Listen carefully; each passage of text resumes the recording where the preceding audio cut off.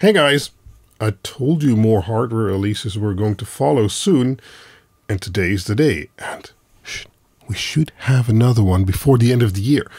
But today I'm introducing you the An-Penta-Plus, a 5-channel analog PWM dimmer with a few extras such as having high power channels, Ethernet, and even a digital output option, making it the first hybrid controller for me. Let's quickly take a look.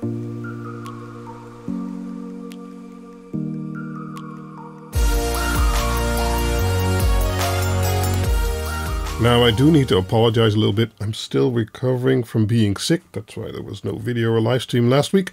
But I'm going to try and power through this. So, the An-Penta-Plus is the next board in the An-Penta lineup. After a great reception of the An-Penta Mini, it's time to introduce one of its more capable siblings. The An-Penta Mini is great for situations where you just need a single RGB+CCT or multiple smaller or rather low power white strips, but in situations where you need a lot more power, it's not the right board, and the An-Penta-Plus certainly is. It has 5x analog PWM outputs, just like the An-Penta Mini, but they are built differently. Where the An-Penta Mini has 2x medium outputs that can do 5 amps and 3x low power outputs that can do 3 amps max, the An-Penta-Plus has 5x high power outputs, which can do 10 amps each, with an up to 30 amp total controller limit. At 24 volt, this is 720 watt of LED power, which should suffice in most situations, I think. I love pairing it with a Meanwell UHP 500-24, which is capable of delivering 20 amps in total silence. Especially if you want to deploy several high-power white strips, this controller is uniquely suited since 2 of the output channels have double terminals with which you can do power injection. Next to that, the board has been tuned to be used with high PWM frequencies of around 20 kHz and still achieve those output numbers. This, in combination with my custom circuits to do DC-DC conversion and output filtering, makes sure the board is fully silent even while dimming. If you need even higher PWM frequencies, this is also possible, but because of the MOSFET's switching losses, you might need to lower the maximum amps you can get out of the board per output. The board, like the An-Penta Mini, is also fully compatible with 12 to 48 volt LED strips, so you can use new 48 volt strips to be able to run them long lengths while having to worry less about voltage drop. Now let's take a look at the front of the controller first to explain all the ports that are on there, and it should also take us through most of the features it has. We're starting on the right, and there we see 2x 2-pin pluggable 7.62mm rising clamp terminals. To truly be able to achieve the power numbers stated, you first need to be able to feed the board with that much amperage. This is where I see it go wrong with a lot of other controllers on the market. They write high amp numbers on their controller, but then don't really allow you to connect a power supply to actually support that, which then kind of makes it a moot point if you ask me. This controller supports nice and thick cable up to 10 gauge if needed. Continuing to the left, we see a green pluggable connector. This is for a 3.81mm pluggable connector that comes delivered with the board and allows you to connect up to 3 button inputs. Those are all hardware pulled high and debounced, so even if you want to run a switch a bit further away, that should still work perfectly. It also has a ground and 3.3 volt output terminal if you need to connect it to something like a rotary encoder. Moving further to the left, we have one of the unique features for this board in the An-Penta lineup, and that's a 10/100 Ethernet port. If you're not a fan of Wi-Fi or cannot use it in your setup or project, using this port, you can hardwire it into your network, no problem. This works great both in WLED or ESPhome. Moving even more to the left, we see a Stemma QT I2C port. This can be used to connect all kinds of sensors and other options, such as a screen, for instance. A great little expansion port which allows you to customize the controller to how you'd like to use it. Part of that philosophy we see even more to the left, and now we've reached the end, and that's the USB-C port. This controller is yours when you buy it, and you can run whatever software you'd like. No lockdowns or deliberately making it hard to run different firmwares. The USB-C port can be used to program the ESP32 inside, including ESD protection and an auto-programming circuit, so it also fully supports software updates or whatever may come in the future. And then last, above that we have an external Wi-Fi antenna connection. We all hate shoddy Wi-Fi reception, so using an external antenna is the best way to try and get the best connection. It comes with a decent Wi-Fi antenna included. You can see it right here. It bends nicely. But if you'd like to shop for a more powerful one, get one with an RP SMA connection, and you can hook it right up to the board or to the controller. Moving on, let's take a quick look inside of the controller, and there are 5 features I'd like to highlight. First is the completely custom DC-DC circuit design, making sure all voltages the board needs are generated and stably provided.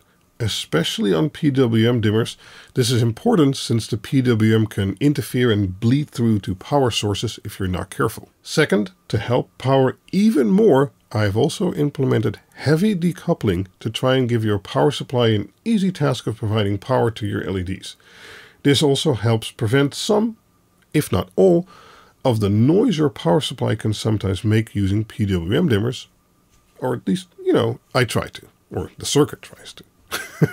Third, to make sure the board can deliver the power required for high power LED strip, the board uses modern MOSFETs with very low resistance, coupled with 10 volt gate drivers, making sure the MOSFETs perform optimally and provide a very granular fade, especially using ESPhome with high bit depth dimming. Fourth, there is a socket for an internal I2C temperature sensor that I'm using on most of my newer boards now. Sadly, these I2C temperature sensor boards are not yet available. I hope to make them available next year. And well, as the 5th, maybe the most important one, I guess it's become kind of a trademark of my boards, but all positive outputs are individually fused with replaceable fuses, or user replaceable fuses, I should say. If you do make a wiring mistake or something else goes wrong while your controller is running 24/7 unattended, the fuses will try and protect your install without it causing a fire. I find that a very important feature, but yeah. Alright, from the internals, let's move on to the back side of the board, and here I'd like to start at the left. I took great care and partly expense to get all terminals color-coded specifically for their function. So starting from the left, you see 2 red pluggable 5.08mm terminals. Those are connected to 2 internal fuses at max 8 amp per output. Moving to the right, we have the first dimming channel, which also has 2 outputs for when you want to run very high power strip or longer lengths. You can use the same output channel to run power injection wires. This works very differently from digital LEDs where you can just add VCC and ground. You actually have to take the ground from the controller and the same MOSFET for analog or PWM signals. Going to the right, we see a duplicate of what we just discussed with a second dimming channel, again with power injection capabilities. Moving even more to the right, we have the other 3 channels that are available. Even though these are just as capable, they're all capable of 10 amps each. The first 2 have the power injection option, as there is only so much space for terminals on a board. So the last 3 don't get extra power injection terminals. You can try jamming in multiple wires, but yeah, that's up to you. Regarding the positive terminals again, each output is run through its own 8 amp fuse, as I mentioned, but since they all share the same power supply, you can divide them as is needed for your setup. So although they are grouped with L1 and L2 outputs, you can also use those for L3, 4, and 5 in whatever mix of strips or whatever you're building for your setup. I have articles on the website explaining how to divide it all best over the available outputs, so I advise you to check those out. Moving a little bit more to the right, we get to another unique feature of the board, And that is, next to having analog PWM outputs, it also has a single digital LED output. But since digital LEDs often run different voltages versus analog, I've built in that orange terminal to deal with that. Orange terminal can be used to attach an external buck converter to the board, which will take in whatever voltage you are providing the An-Penta-Plus and convert it to whatever your digital LEDs need, and then output that over the blue connector. This way you can run 5-volt digital LEDs while only having a single 24-volt power supply, for instance. If, however, you don't want or need to use a buck converter and the digital LEDs are also 24-volt, for instance, you can use the port labeled buck in, and it will deliver relay switchable output directly to the digital LEDs. This internal relay is there to make sure the digital LEDs don't use power when turned off. Analog LEDs inherently by their design don't use any idle power when off, so no need for dual power supplies with this controller. Okay, and I think that goes over most features of the board. It's been a long road getting these boards out of the design and production stage, but we're finally here and I'm very proud of the results. I think this is a unique offering, and if you're running Home Assistant or like, there isn't a better natively compatible PWM dimmer out there, I believe. The integration with Home Assistant using WLED or especially ESPhome is just perfect. Now, you might think analog or dumb PWM LEDs aren't needed anymore with digitally controllable LEDs, and I make controllers for those, being available. But for several use cases, analog LEDs still reign supreme.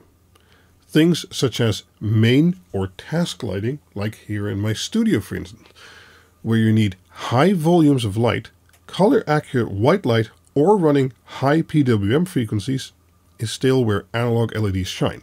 And actually here in my studio I need all three of that. As is normal by now, I have filled a specific section of QuinLED.info with all the information you might want to know about the board, and the boards are available to buy right now. I'm going to try and have stock at Dr. Z's soon after this video releases, and stock should be available at AllNet immediately. The official price for the board is $39.99, a bit higher than other more generic options out there, but packaging so much power and features into the board doesn't come cheap, so I hope it fits some of your projects. And as a note, yes, I know shipping from AllNet has become really expensive. We are looking into various options to get those rates down, but especially during this time of the year, it's hard. I hope you can understand that.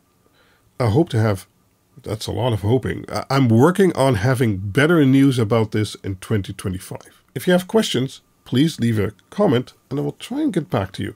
Or, for help with your project, join the Discord server. For now, whether you are going to pick up one of these boards or not, thank you very much for watching, and I hope to see you back in the future. Bye-bye.